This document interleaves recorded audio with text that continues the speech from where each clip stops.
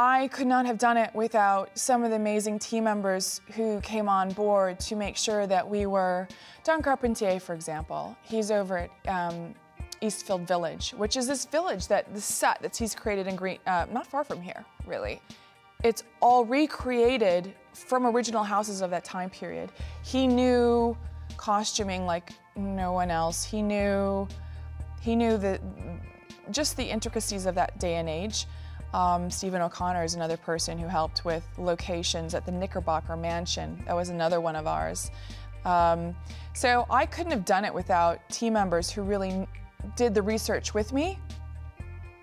Period pieces are tough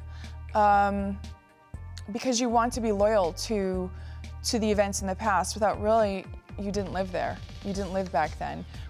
How would they talk? Which is another reason, quite frankly, I didn't have a lot of dialogue, because that would have involved a voice coach and everything else to get it straight the way it was in upstate New York in 1842. Can you imagine?